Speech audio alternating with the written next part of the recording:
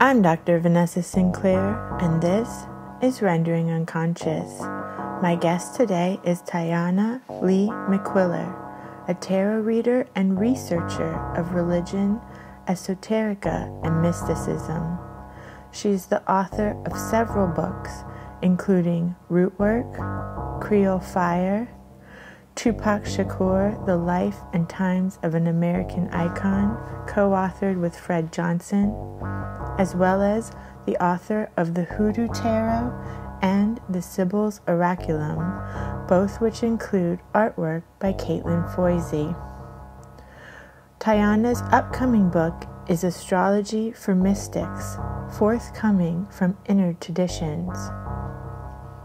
She is available for readings and consultations, and you can find her at Instagram at Tayannah Lee McQuillar. If you're listening to this episode on the Rendering Unconscious podcast stream, please know there is also a video of this discussion on YouTube. Just find Rendering Unconscious podcast at YouTube, at Trapart Films YouTube channel. Rendering Unconscious is also a book. Rendering Unconscious, Psychoanalytic Perspectives, Politics, and Poetry. From Trapart Books, 2019. For more, please visit our publisher's website, trapart.net. That's TRAPART.net. You can support the podcast by visiting our Patreon, patreon.com/VANESSA23CARL. Your support is greatly appreciated. For more information, you can also visit my website, drvanessasinclair.net, or the podcast main website, renderingunconscious.org. Links to everything can be found in the text accompanying this episode.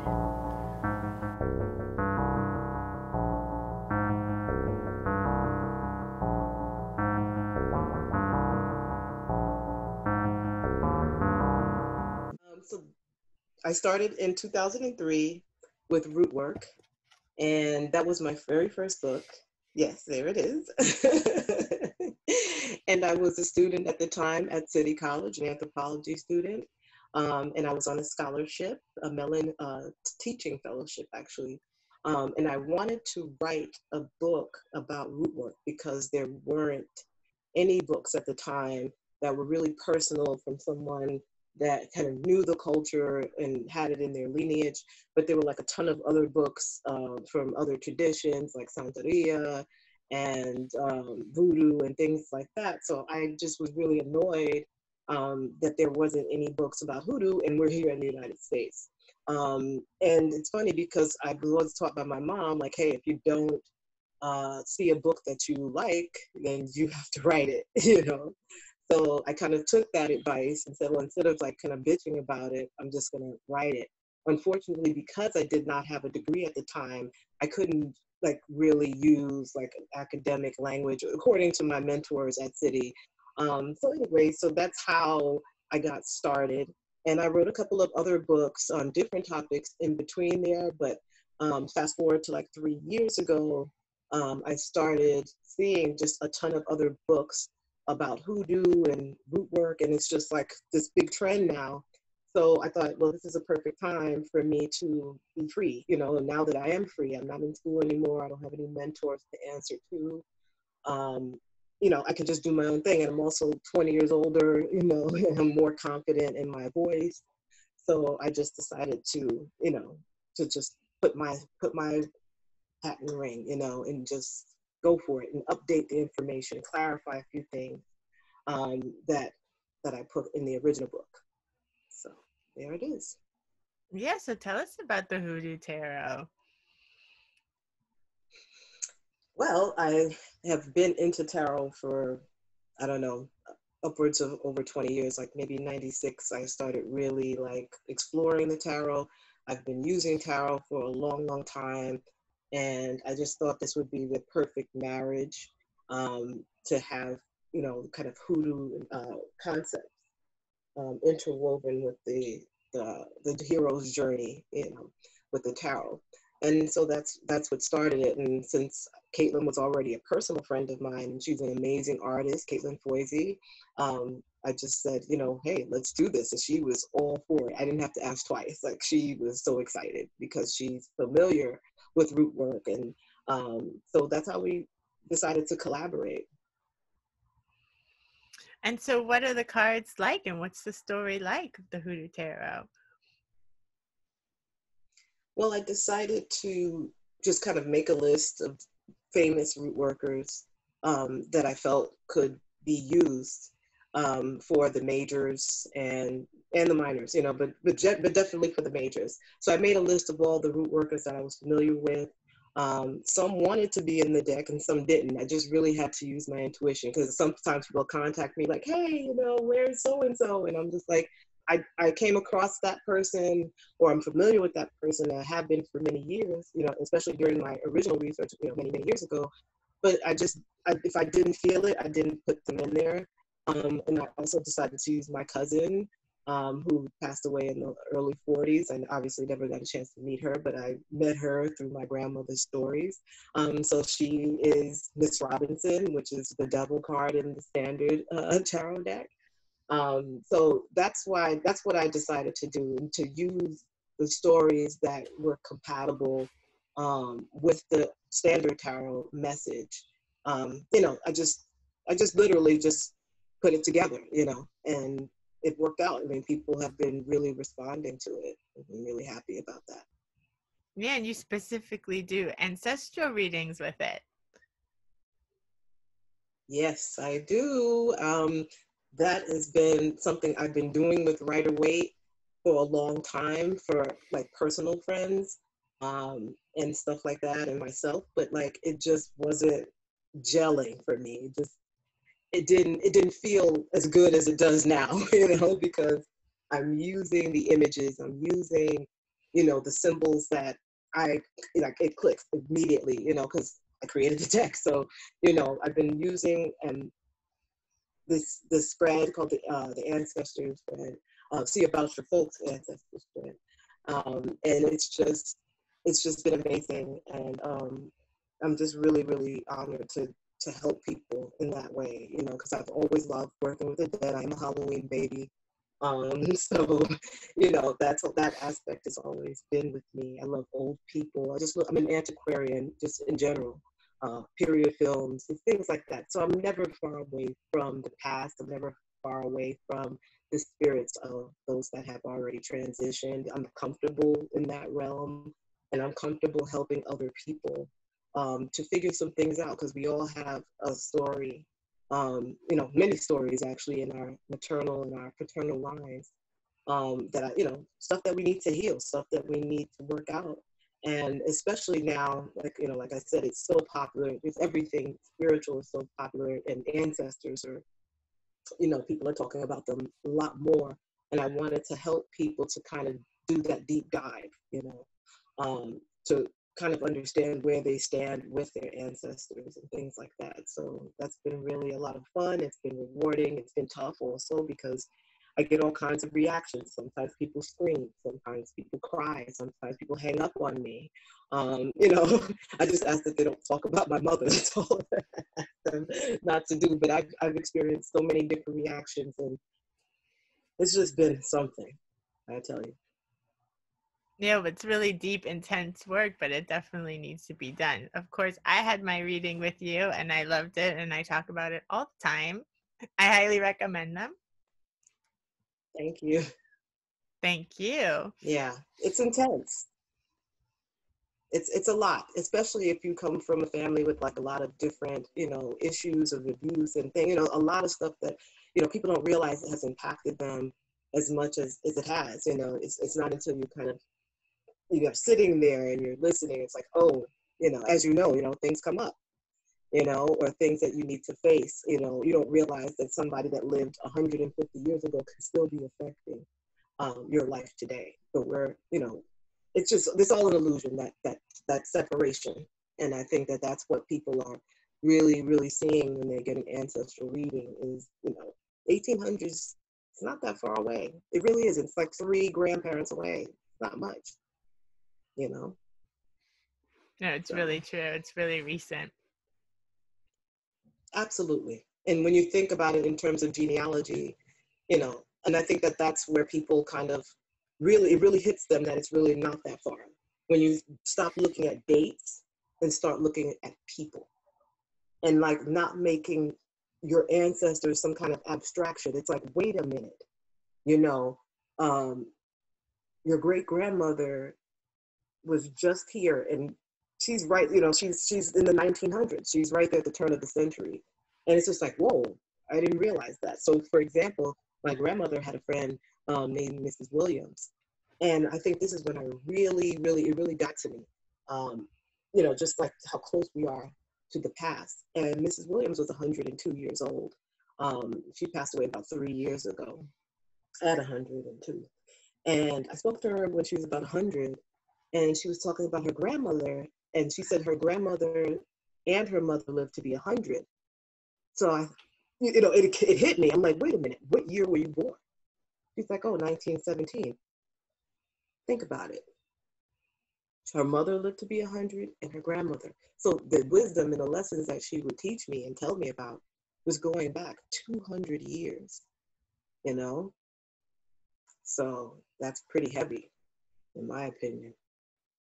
Yeah, it's incredible. Yeah, absolutely. And speaking of ancient wisdom, we should talk about the Sibyl's Oraculum as well. Oh, wow. You know, as a writer, it's so funny because, you know, there's so many things that I want to talk about and, you know, so many different incarnations of myself. And it's like being a writer is, the good part is that you're preserved in amber, you know, but then it's also kind of the downside as well because you grow faster and you continue to grow, but then that version of you is still, you know, it's just locked in there, you know.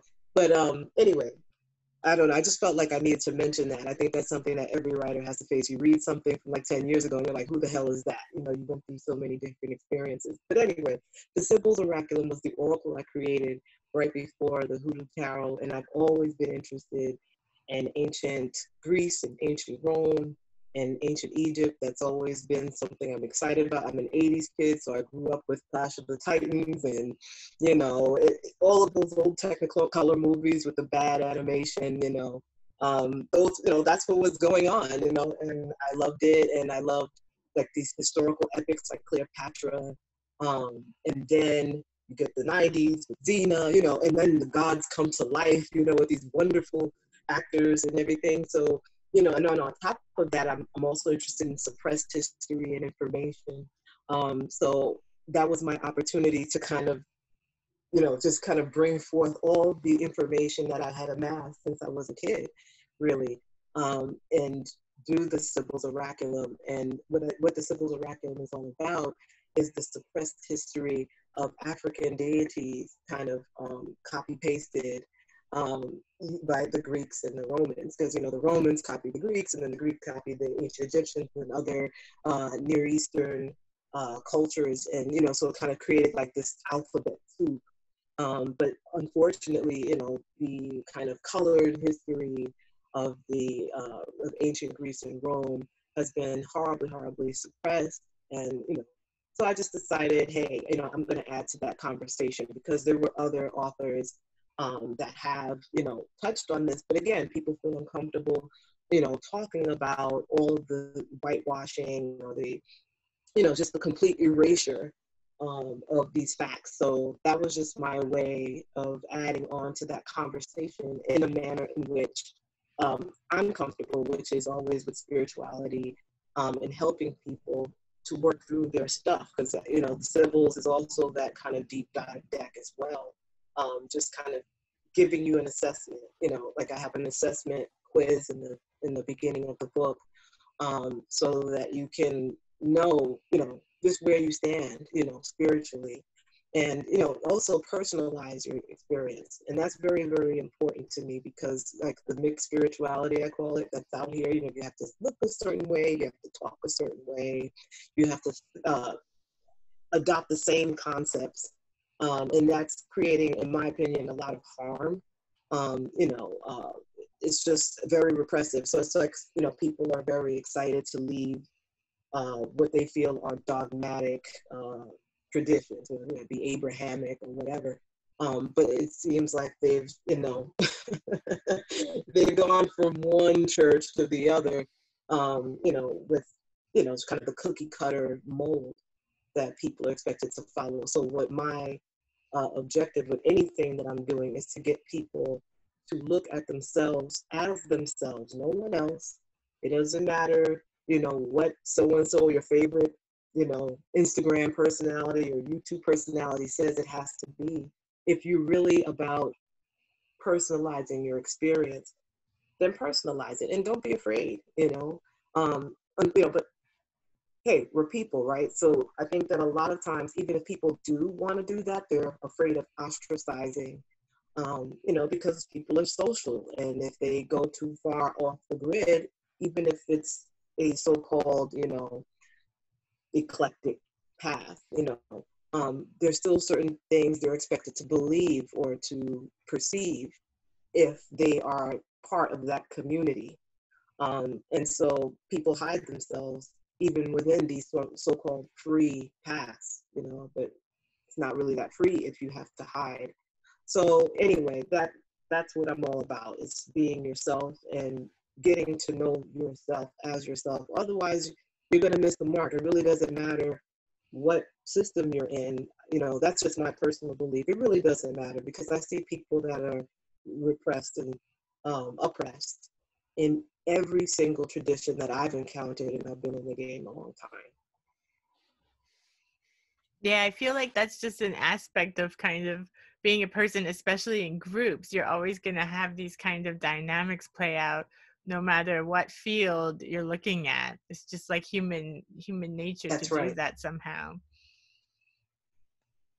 Right. And it's, for somebody like me, it's a little bit easier because I'm already introverted and stuff, but I can't even imagine being someone that generally, just genuinely really gets energized by, a lot of people and stuff like that. I mean, you're kind of stuck, kind of playing a game. And I've never really fit in to any particular group. I've tried many, many times, in different traditions, and I've been initiated in different traditions and things like that. And it's just like, wherever I go, it's sort of like, oh, Tayannah, you're kind of got to do like this, and you have to dress like that, or, and it's kind of the boundaries of thought space that is created, that I've always just broken down, or I just wanted to beat down, and it's been frustrating to my teachers.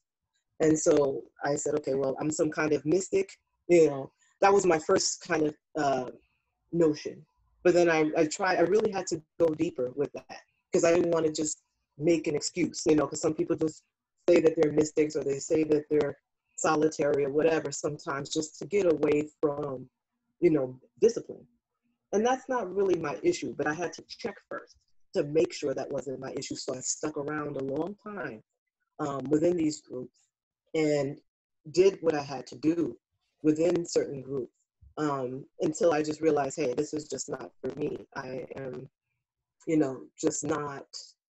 And even if you are in tune with whatever the morals and values and traditions, or whatever the ritual and the rites of whatever your path is, the social dynamics, or the politics of the people within those groups that seem to kind of go hand in hand, then that doesn't match. So it's like, you want to hang out with, say, your coven, members, or maybe your Elay, or whatever you're dealing with. And you just want to do that work. You just want to do that spiritual work, but there's always going to be that social component, that team player aspect, that I've either fallen short on disagreeing with the dogma of the group, or I disagree with the politics that seem to be naturally adjacent to the spiritual tradition, which usually doesn't have anything to do with it, but they've made it that way.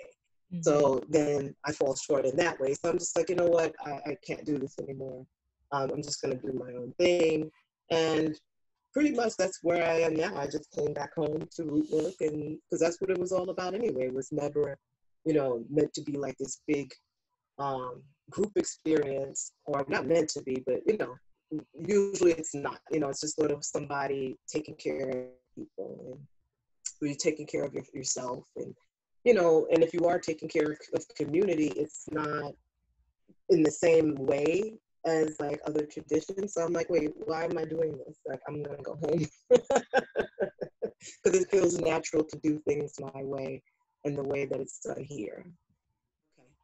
Okay. So about 3 years ago, my grandmother like started to get really, really sick.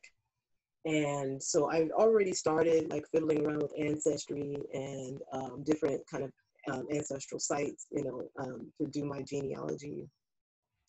But like when she got sick is like really when I started going really hard, because she's always been really, really open about, family history. She's told me as much as, that she remembers.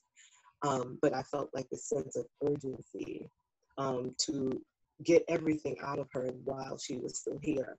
So while she was sick, I would literally sit there with the laptop and go over census records with her. And she would, she would get tired, but, she's like, okay, you're ready to do that stuff again? At first she was kind of annoyed, but then she got really into it because she was seeing her stories come to light. And some of the stuff she didn't even know if it was, verifiable and you could find it or whatever. But she was confident and she trusted, what she was told.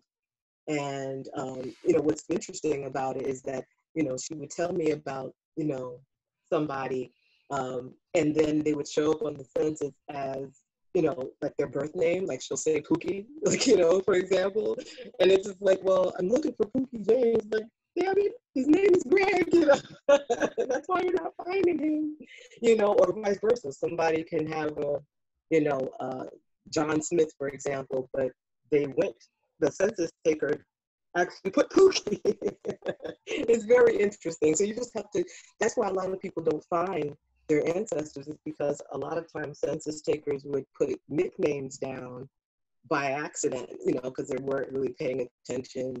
Okay, somebody said that somebody's name is Rainbow, then that's what it is, when everybody just called them Rainbow, So at any rate, that's how I got started with genealogy research. And if you go on my Instagram page, I'll post about ancestors that permit me to. There's a lot of stuff I find. And again, it's just the same like with the Hoodoo Tarot. I kind of really tune in on who doesn't, or who, doesn't mind other people, to look at them or whatever. There's a lot of people, I'm like, please. They're like, no. So it's just like, okay, I just have to go with the feeling there, and I do readings to like verify if they're okay, because ultimately I wouldn't want to invade anybody's privacy. Like I know in the legal world, like the dead have no rights, but that's not my tradition at all.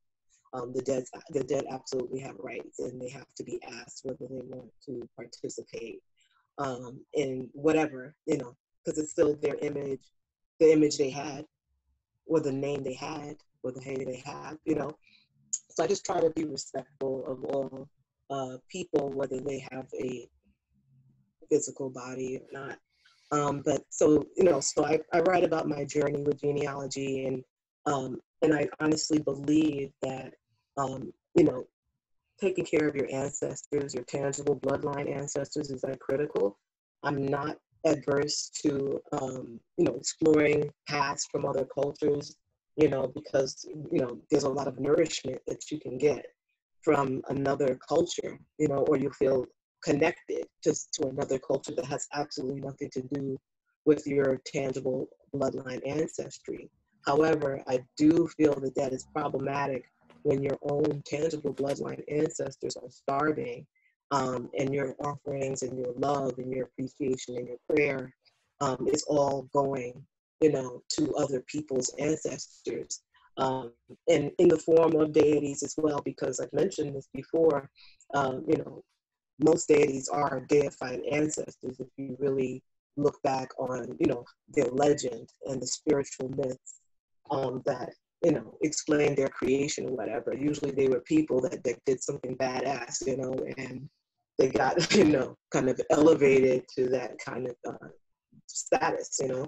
So I just would say to people like, hey, no matter who you are, what you are, you know, find out who you are. If you don't know, if you're not sure, trust your elders, get to know your ancestors, make sure they're fed. You know, it's sort of like, imagine if you're, you know, hosting a cookout and you're like feeding everyone else in the neighborhood and your ancestors are in the kitchen like, hey, where's my plate, you know?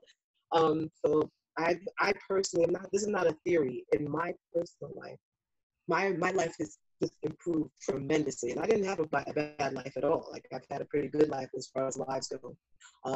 But I've grown spiritually, mentally. A lot of blessings have come into my life ever since I started really serving my tangible bloodline ancestors and respecting their traditions and learning about them, because that is an ancestral offering. Genealogy is an ancestral offering, in my opinion. You know, because we hear about ancestral offerings and altars all the time, fruit, rum, or whatever people put on their altars, or chickens, whatever. But an offering is knowing their names and, you know, getting to know their stories, you know, and caring about what life was like. What did they eat? What did they do? You know, who were their friends? What sights and smells did they experience?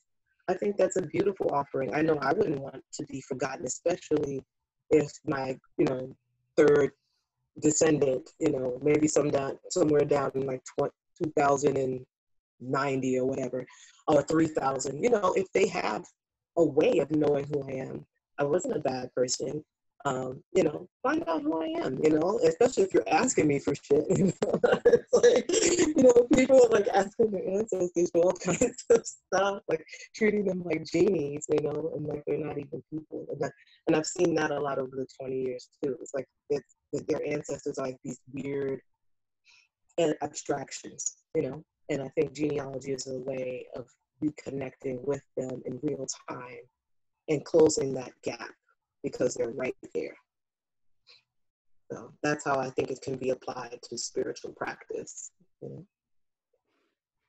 That's amazing.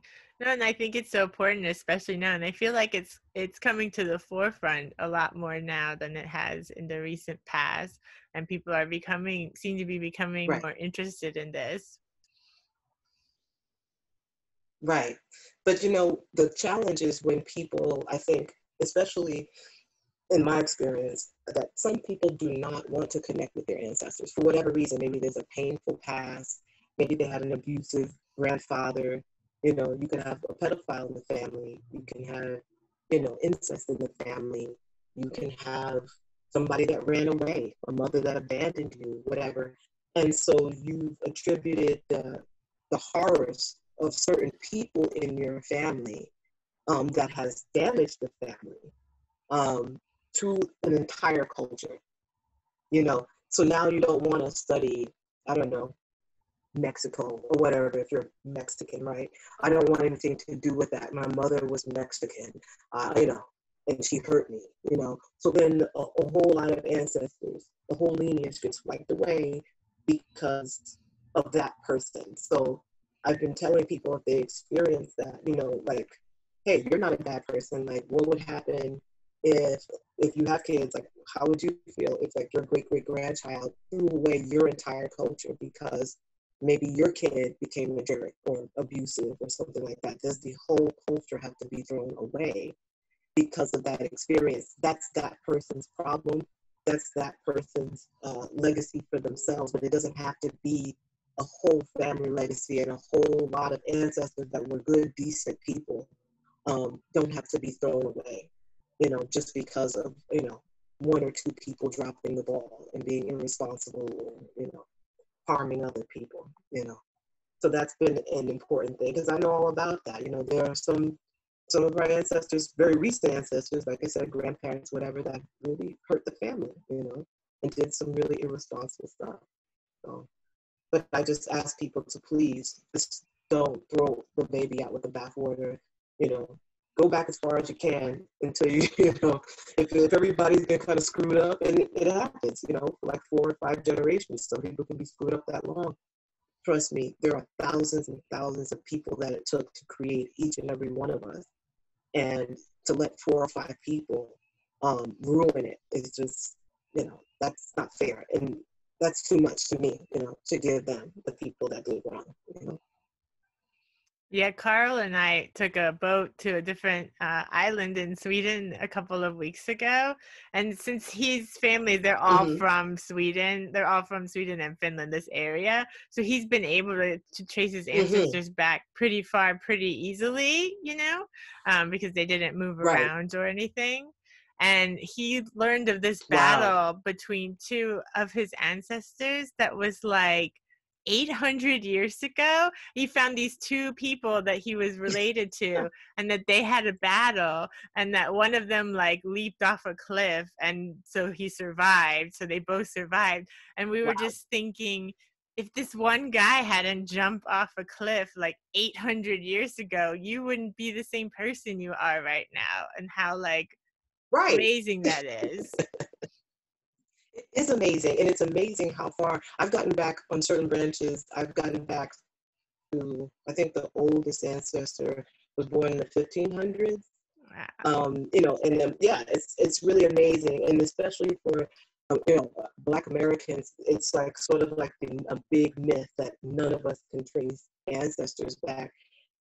Man, I mean, a lot of Black Americans feel like they just can't get back there, and it's absolutely a lie. It was the biggest lie that we were told, and I and so many other people have managed to trace our ancestors, and it's just been like, you know, just mind blowing, and just kind of just how everything intersects, you know, in living history. I'm finding ancestors that were in the War of 1812. I find a lot of ancestors in the Civil War, Revolutionary War, King Philip's War. I mean, I have relatives literally that have been around, you know, since the beginning of the colony. And beyond, you know, of course, the paper trail stops, where the oral history stops, because Indigenous people, you know, that was how they recorded information, was orally. So, but as far as like as much paper as I can trace, I've managed to do so on many lines. It's an ongoing process, but it's been a very deep spiritual journey. And like I said, it's an ancestor offering, and I pray to them before I get on the computer, and that has helped me too. Every time I hit a brick wall, I'm just like, please, I want to find you. Whatever you did, you know, in life, maybe people are ashamed, you know, of what they did. I didn't find all good people. I found some messy people. I found slave owners that looked like me, okay? And I found all kinds of people, you know, rapists. I found one rapist. You know, I found some really beautiful people. I found chiefs, and I found, you know, artists, and I found all kinds. You're going to find everybody, you know, and I think that's another reason people don't want to do it, is because, or they like want to put it off, is because you're not sure what you're going to get.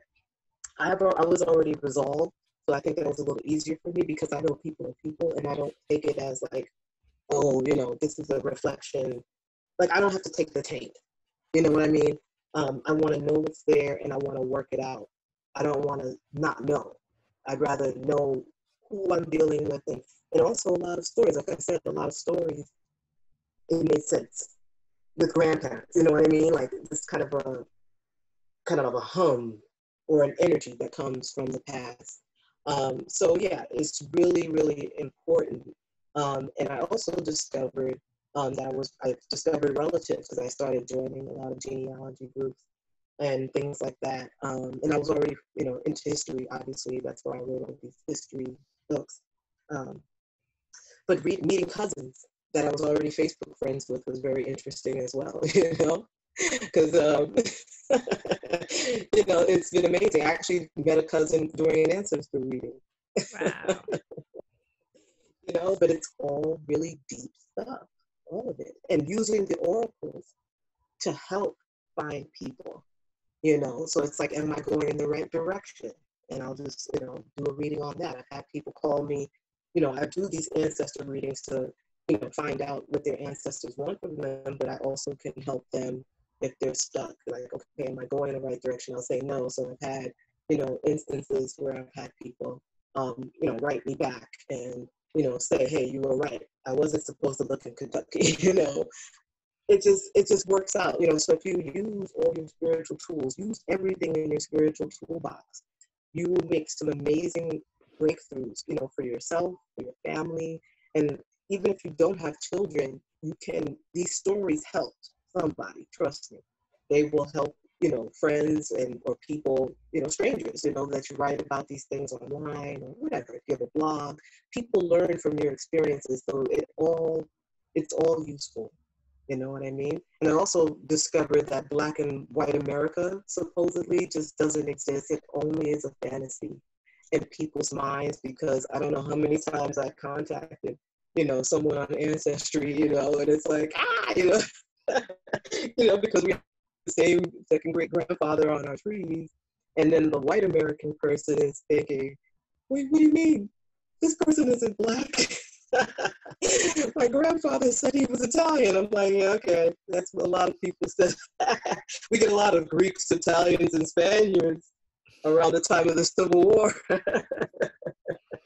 So some people will delete entire branches off of their tree or delete their entire profile. And not just white people. I know a couple of Black people that do it too, that they don't want to face it. They are upset when they discover white people in their family that didn't rape anyone. Okay, that there was an actual interracial relationship going on that was completely consensual. It upsets them. They'd rather find a white rapist in the family because they don't like white people or whatever. So I'm talking about all of these matters because, again, it's all in people's heads. Once you do genealogy, and if your family has been here prior to the Civil War, more than likely you will collide with someone else. Everybody will not have your phenotype. It's like almost impossible considering colonial history, which I also post quite a bit about on my Instagram page. Totally impossible. All this stuff is completely made up. So it's like cousins fighting cousins, pretty much. Exactly. And I really appreciate the non-judgmental stance. I think that's so important because that's how I think about psychoanalysis as well. Like, it's all there, whether you acknowledge it or not, and you not acknowledging it is just going to make things more difficult. So you might as well look at it and not judge it and learn about yourself because it's all part of you. Right. I mean, but, people feel like they have to do something. I've had that, as well during ancestor readings and things. It's like, okay, now this information has come up. What do I do about it? It's like, what do you mean? You know what I mean? Like, these people had their time here. Now you can do certain rituals depending on, your particular path or what your particular stance is on how these things can be resolved. Because every spiritual tradition, every religion is going to have a different remedy, for how to deal with a taint or ancestors that were unsavory characters, And I don't decide that for people when they call me. That isn't my job. My job is to see what I'm supposed to see, and not what they want to hear, but just tell them what I see, and then I leave it up to them. Now, if they have a particular leaning towards Rootwork and stuff, then I would, give them how, my advice on that. But, I'm not going to give advice from another lineage, another spiritual lineage that I'm unfamiliar with, because they have their own elders, and they have their own, specialists or whatever they call them, priests or whatever. So I just, if I know those people, I often do, I know so many people from so many different traditions, I will just point them in the right direction, because if I know someone that's credible, and when I say credible, it doesn't mean necessarily, in terms of like formal education or whatever. I just make sure that that person is respected in their communities before I would recommend them, because I've been around a long time and I've seen a lot of people exploited, and actually I was told I wasn't going to live past 32 years old by somebody that clearly just wanted my mind and my money, So of course the remedy is like for $29.95 per minute, I can clean your aura and stuff. And I'm just very fortunate that I was very in tune with my destiny. I was considered very arrogant, saying that, telling this woman to her face. I didn't wait till I left the reading. I told this woman that this is absolutely incorrect. And she's like, oh no, I understand. At the time I was 22, by the way. So I was told when I was 22, I was only going to live 10 more years. So she's just like, you may as well just forget about school, drop out of school, just, travel, do whatever you're going to do, because there's no way. Don't even plan to have kids, just forget it. Your life is over at 32, so just live however. So if I wasn't a stronger person that was really in tune with myself, I probably would have either went nuts or I would have been in a constant state of anxiety for 10 years, And that's what I really thought when I left that reading. It's like, oh my God, like, wonder if I wasn't who I was. You know what I mean? That would have been 10 years of hell, but it wasn't. So I didn't tell anyone. I didn't even tell my best friend because I didn't want anyone else to, have this kind of anxiety about the next 10 years, But it really sucked for her to do that, just for a couple of bucks. It's like you can't find another way to make money, rather than take advantage of people. But that's what I've encountered. And, so I understand a lot of horror stories as well, too, especially when it comes to American traditional medicine, aka Rootwork, because that's what I call it. And especially when it comes to African traditional religions, which I was involved in for over 20 years as well. I've seen a lot of wonderful, beautiful people, and I've seen some really shady characters, and that kind of keeps people away from those traditions because, they don't want to encounter these kind of people, and so they've ruined the reputation, unfortunately, and the media doesn't help, right? All these like movies, these like, people think of Child's Play or whatever, weird, horror movies. It's fine. Like, I wouldn't mind if, certain traditions were featured in a horror movie if we had a balance of representation, then it would be fine, But it's like a lot of these traditions, these indigenous traditions, only get representation when it's something to be horrified over, So that makes it makes it even worse. And then it makes people not want to ask for anyone, ask for help if they need it, So, well, I do have an astrology book coming out, and I wanted to let everybody know about it. It's called Astrology for Mystics, and it's just an exploration of the water houses in your chart. I am not an astrologer. I've always been interested in astrology, but I'm not interested in the mechanics. Okay, I much prefer, a computer program to do that for me. I'm interested in the philosophy of the stars. I'm interested in the perception of these signs, how they change, because, different animals were used at certain times and places, and, just I think at the core of it, it's all about just, again, personalizing, your experience. So astrology for mystics is an examination of those houses that deal with ancestors, that deal with transitions, that deal with, how you're affected generationally, aesthetically, because we kind of forget about the importance of aesthetics in life. Just everything that has to do with water, I'm exploring there. And that should be coming out by Inner Traditions in February, I believe, of next year. But that could change because the pandemic has kind of slowed things down. But yeah, and so yeah, that's what's going on there. If anybody wants to contact me, and I also should say the Hoodoo Tarot. We should touch on this, Vanessa. I've had really weird things. I've heard really strange things from white people that there are certain Black people that have told them that if they're white, they cannot buy the Hoodoo Tarot. Have you heard anything like that? I have my Hoodoo Tarot.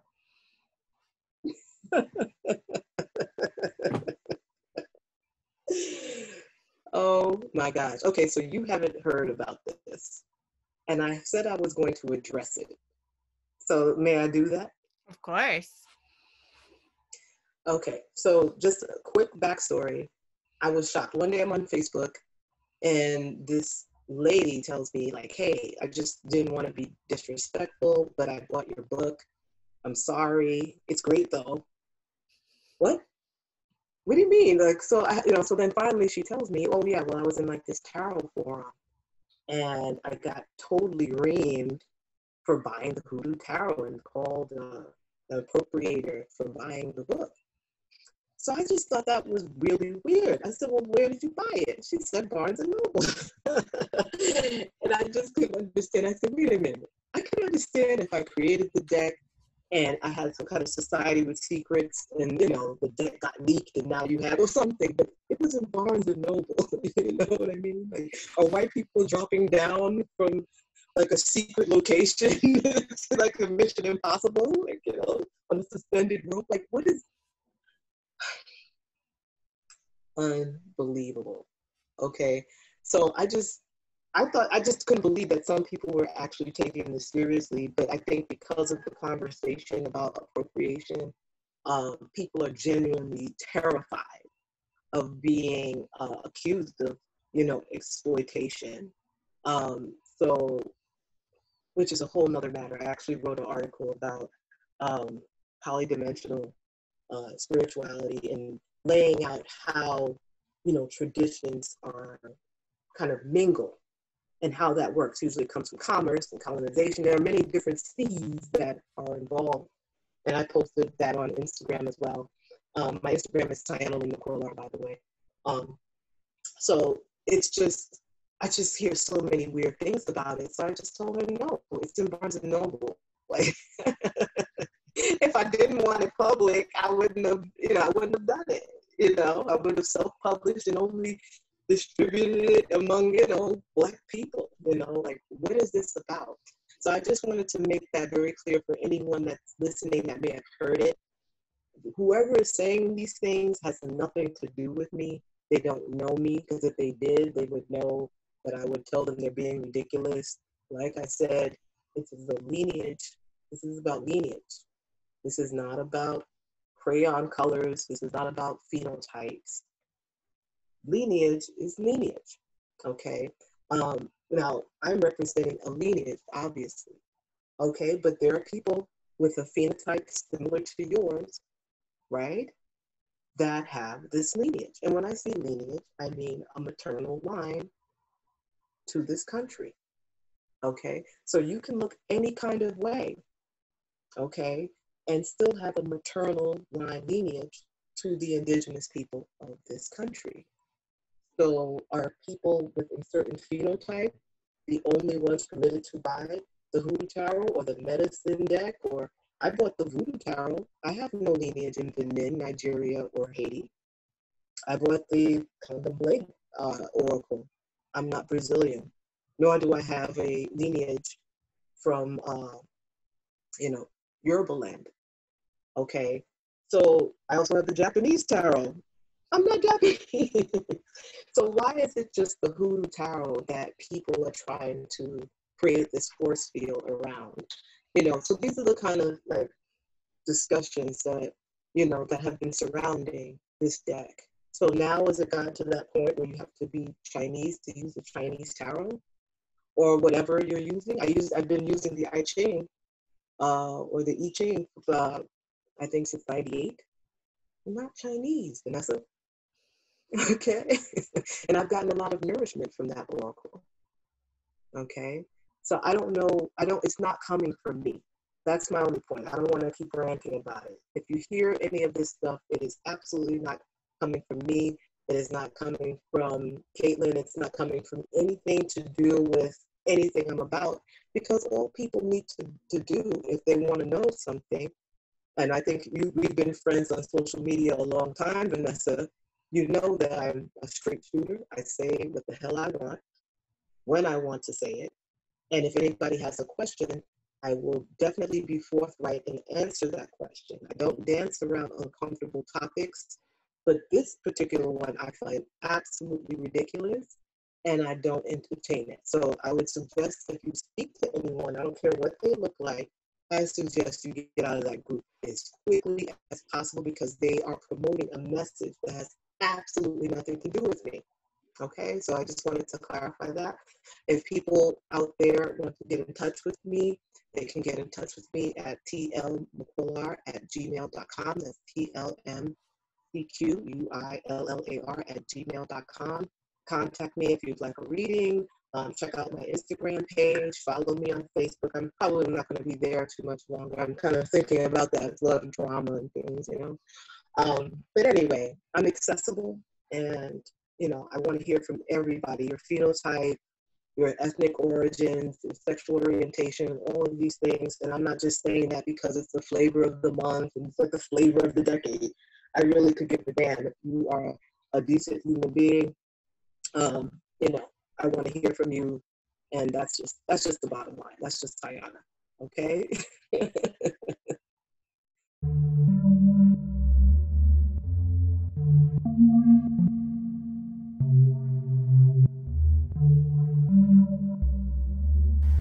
Thank you for listening to Rendering Unconscious. You've just heard a discussion with Tayannah Lee McQuillar. For more, follow her at Instagram at Tayannah Lee McQuillar. Links to everything can be found in the text accompanying this episode. Rendering Unconscious is also a book. Rendering Unconscious, Psychoanalytic Perspectives, Politics, and Poetry. From Trapart Books, 2019. For more, please visit our publisher's website, trapart.net. That's TRAPART.net. You can support the podcast by visiting our Patreon,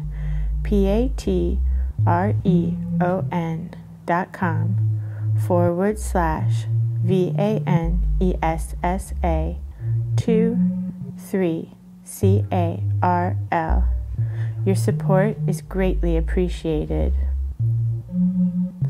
For more information, you can also visit my website, drvanessasinclair.net, or the podcast main website, renderingunconscious.org. Links to everything can be found in the text accompanying this episode.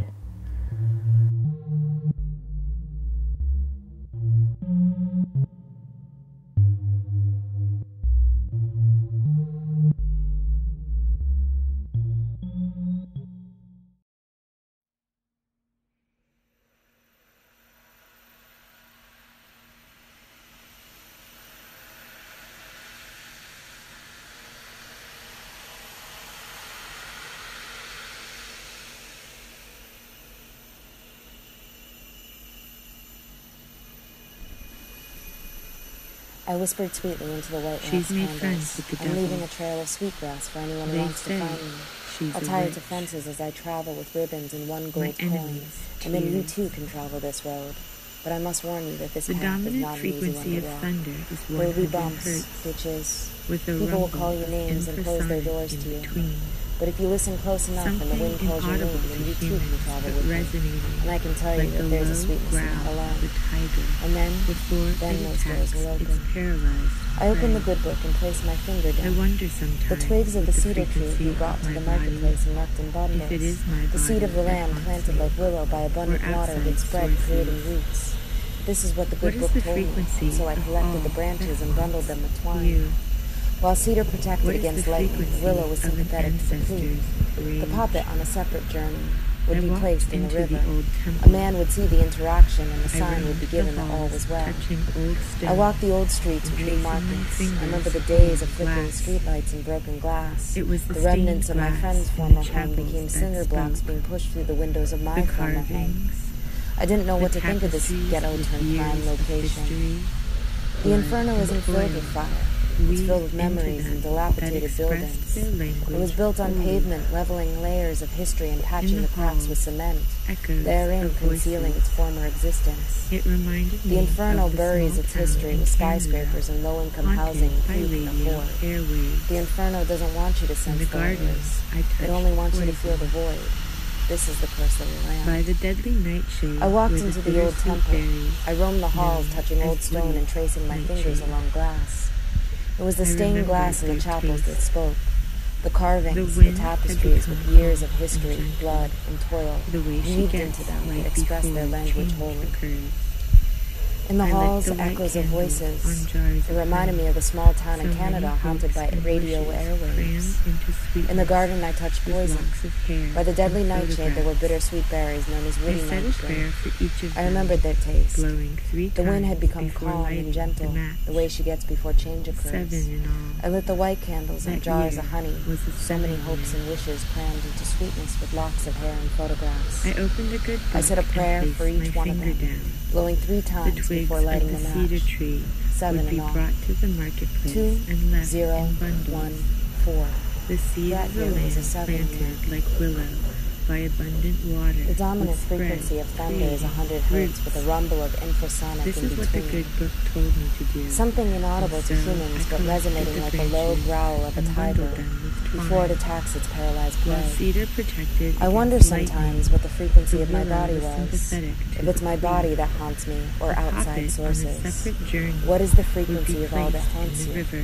What is the The frequency man of an would see ancestor's the rage? interaction, and She's the made sign friends would with the be devil. given that all They say was she is a well. witch.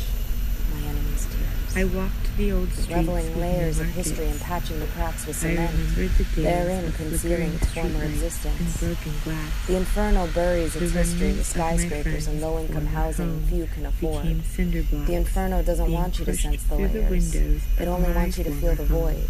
This is the curse of I the didn't know land. what to think of this. I walked into the old Ghetto temple. turned I prime roamed the halls, location. touching old stone and tracing my The fingers along inferno grass. isn't filled with It was the stained fire. glass in the chapels It's that filled spoke. with memories The carvings, and the dilapidated tapestries with buildings. years of history, blood, It was and built toil on pavement, weaved into them that express leveling their language years wholly. of history and In the patching halls, the echoes cracks of with voices. cement. It reminded me of a small Therein town in Canada concealing haunted its by former radio existence. airwaves. In the The garden I inferno touched buries poison. its history By the with deadly nightshade there were skyscrapers bittersweet berries and known as low-income woody housing nightshade. few can I remembered their afford. taste. The The wind had inferno become doesn't calm want you and to gentle, sense the way the she gets layers. before change occurs. It only wants I you lit the white to feel candles on the jars of void. honey, so many hopes and This wishes is the crammed into curse sweetness of with the locks of land. hair and photographs. I I said a whispered prayer for sweetly each into one of them, white wax blowing 3 candles times before lighting the and match. leaving a trail of 7 sweet in all. grass for anyone who 2, wants to 0, find me. 1, I'll 4. tie it to fences That year as was I a travel 7 with year. ribbons and 1 gold coin. The dominant And then you frequency too of thunder can is travel 100 this hertz with a road. rumble of But I infrasonic must in warn you between. that this path is Something not an inaudible easy to one humans, to but walk. resonating like a low There will be growl of a bumps, tiger before it ditches. attacks its paralyzed People prey. will call you names I and wonder close their sometimes doors what the to frequency you. of my body But if you was. listen If close it's my enough body that and the haunts me, wind or calls your outside name, sources. then you too What is the can frequency travel of with all that me. haunts you? And I can tell What is the you frequency that of there an is a ancestor's sweetness in rage? that alone. She's made friends with the And devil. then They say she's a those witch. doors will My open. enemy's tears.